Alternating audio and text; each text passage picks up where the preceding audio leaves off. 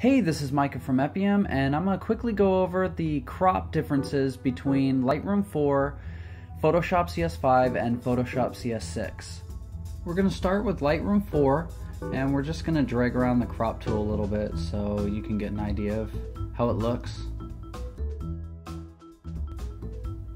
In and out and up and down. Fun. You can also go to the panel and change the angle via the slider. And you can lock or unlock the aspect. Or you can click the aspect button and just draw your own aspect ratio.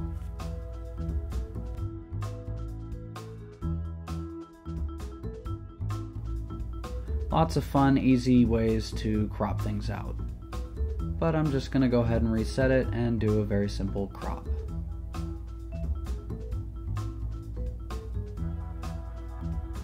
There we go. Now I'm going to go into Photoshop CS5 and do pretty much the same thing. I'm going to play around with the crop just so you can get an idea of the differences.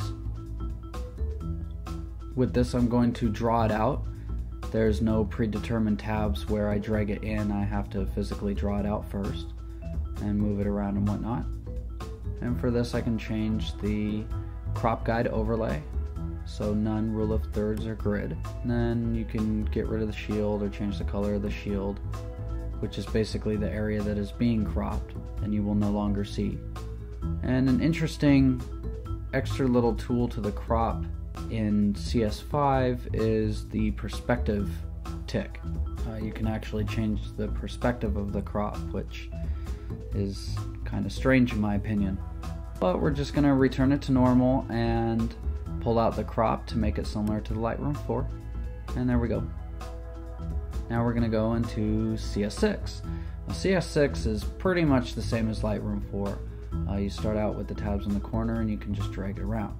One cool thing that you'll notice is as you crop at strange angles or make it larger or smaller, it automatically adds transparency behind the image.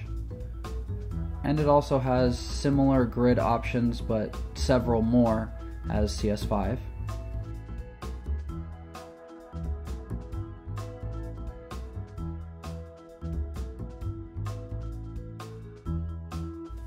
Similar to the aspect ratio lock and unlock in Lightroom 4, you can toggle it to be unlocked and move it around how you like. Or you can set your own presets or choose one of the presets provided.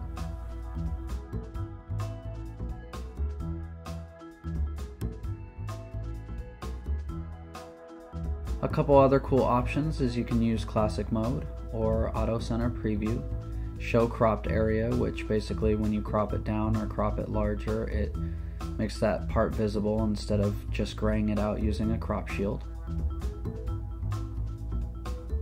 And then you can choose to delete the cropped pixels or let them remain on the layer once you have chosen what you want to crop. And we're basically going to set it up the same as the other photos and crop it out.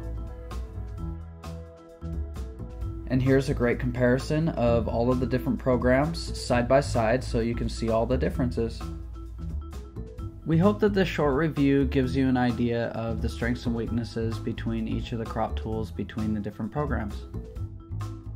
Please make sure to subscribe to Epiem for future reviews, tutorials, and short films. Thanks so much for watching. Bye!